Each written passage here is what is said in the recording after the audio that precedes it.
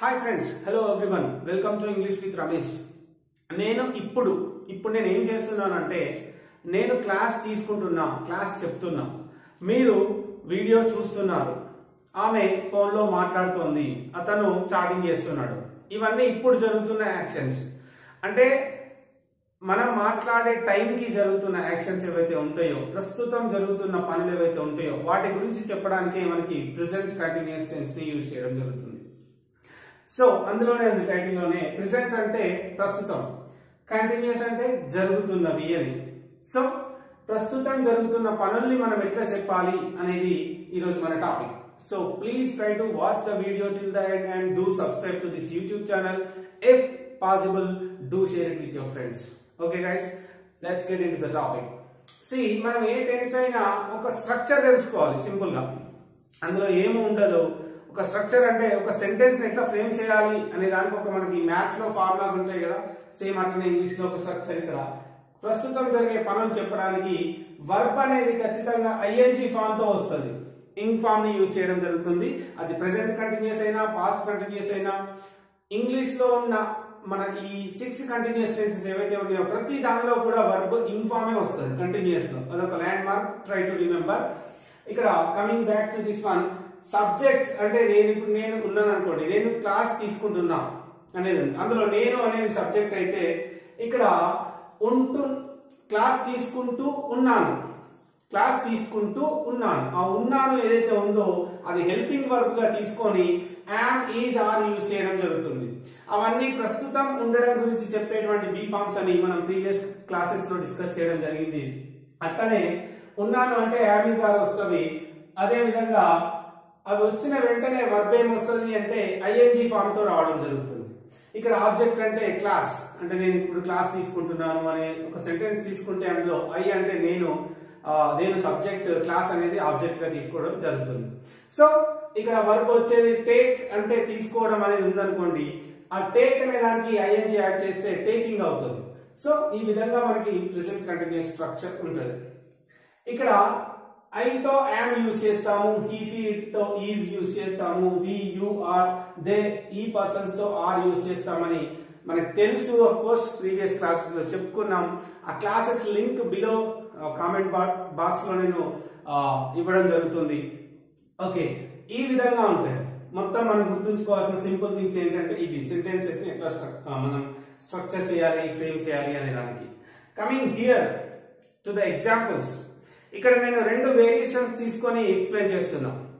Continuous tense లో బేసికల్ గా ఏంటంటే మనకి ఒకటి ఎక్కడ ఉన్నాము అని చెప్తాం, ప్రస్తుతం నేను ఎక్కడ ఉన్నా అనేది చెప్పాలి, నేనేం చేస్తున్నాను అని చెప్పాలి. ఈ 2 నేను ఇక్కడ ఎందుకు తీసుకుంటున్నానంటే టు క్లియర్ ద కన్ఫ్యూజన్. అంటే మనకి స్ట్రక్చర్ ప్రకారం చూస్తే వర్బ్ నెంబర్ ఇంగ్ ఫామ్ రావాలి ఖచ్చితంగా. మరి ఇక్కడ ఇందులో వర్బే లేదు. ఎందుకు లేదు అంటే ఈ 2 సెంటెన్సెస్ కి డిఫరెన్స్. ఇక్కడ నేను ఒక పని చేస్తున్నా అని చెప్పాను, ఇక్కడ జస్ట్ నేను ఉన్నాను అని చెప్తున్నా.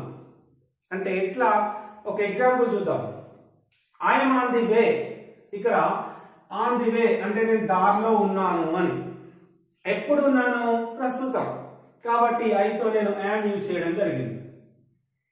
ఐఎమ్ ఆన్ ది వే అంటే నేను ఇప్పుడు దారిలో ఉన్నాను. అదే ఇక్కడికి వచ్చేసరికి ఐఎమ్ కమింగ్ టు కాలేజ్ కావచ్చు, లేకపోతే ఐఎమ్ కమింగ్ టు ఆఫీస్ కావచ్చు, వాట్ ఎవర్. ఇక్కడ చూడండి, ఇక్కడ కమింగ్ అంటే ఇక్కడ రావడం అంటే వస్తున్నా అని చెప్తున్నా. రావడం అనేది ఒక పని, కానీ ఉండడం అనేది పని కాదు. అందుకే ఇక్కడ వర్బ్ లేదు. ఈ రెండింటికి మధ్యలో ఎందుకు కన్ఫ్యూజ్ అవుతారంటే ఇది ప్రస్తుతం నేను ఎక్కడ ఉన్నాను అని చెప్తున్నా, ఇక్కడ నేను ఏం చేస్తున్నానో చెప్తున్నా, చేస్తున్న విషయం చెప్తున్నాను కాబట్టి ఈ వర్బ్ వచ్చింది. ఇక్కడ ఉన్నాను అని చెప్తున్నాను కాబట్టి వర్బ్ రాదు. సో ఈ రెండింటిని నేను ఒకేసారి చెప్పడం వల్ల ఏంటంటే it will clear your confusion when you are making sentences using be forms and when you want to talk about continuous tense. So ఆ రెండింటి మధ్యలో ఒక చిన్న డిఫరెన్స్ అంతే. It doesn't make any big difference of course. C, ఇక్కడ కొంచెం confusion ఉంటుంది. ఈ రెండింటిని ఒకేసారి ప్రాక్టీస్ చేస్తే కనుక మనకి క్లియర్ గా గుర్తుండిపోతుంది. చూద్దాం ఇంకొన్ని ఎగ్జాంపుల్స్. ఇక్కడ ఈజ్ ఇన్ బాత్రూమ్. అతను ఎక్కడ ఉన్నాడు ఇప్పుడంటే అతను బాత్రూమ్ లో ఉన్నాడు, ఇప్పుడు ఉన్నాడు. ఏం చేస్తున్నాడు బాత్రూమ్ లో అంటే is taking a shower, is having a shower అనొచ్చు, టేకింగ్ ఏ షవర్ అని కూడా చెప్పొచ్చు. అతను స్నానం చేస్తున్నాడు అంటే ఈస్ హ్యావింగ్ ఏ షవర్, ఇప్పుడు అతను స్నానం చేస్తున్నాడు. Is in bathroom. సపోజ్ ఎవరైనా డాడీ కావచ్చు, బ్రదర్ కావచ్చు, అతనికి ఫోన్ వచ్చి తన ఫోన్ మనం లిఫ్ట్ చేసామనుకోండి, అతను ఎక్కడ ఉన్నాడు అని అడిగినప్పుడు మనం ఏం చెప్పొచ్చు సింపుల్ గా, అతను ఇప్పుడు బాత్రూమ్ లో ఉన్నాడు. Is in bathroom and is taking shower, అతను ఈస్ టేకింగ్ ఏ షవర్, స్నానం చేస్తున్నాడు. ఇక్కడ షీ ఈస్ బిజీ, ఆమె ఇప్పుడు బిజీగా ఉంది. ఆమె ఏం చేస్తుంది మరి, she is driving A car, ఆమె ఇప్పుడు కార్ నడుపుతూ ఉన్నది. ఇక్కడ చూడండి, ఆమె బిజీగా ఉంది అంటున్నాను అంతే, ఆమె చేస్తున్న పని చెప్పట్లే. ఇక్కడ కూడా ఈజ్ ఇన్ బాత్రూమ్ అంటే అతను బాత్రూమ్ లో ఉన్నాడు అని చెప్తున్నాను, కానీ ఇక్కడ అతను చేస్తున్న పని చెప్పట్లే. ఇక్కడికి వచ్చినప్పుడు ఈజ్ టేకింగ్ ఏ షవర్, అతను స్నానం చేస్తున్నాడు అని చెప్తున్నాను. ఇక్కడ షీఈస్ డ్రైవింగ్ ఏ కార్ అంటే ఆమె కార్ నడుపుతున్నది, ఇప్పుడు ఆమె కార్ నడుపుతున్నది అని.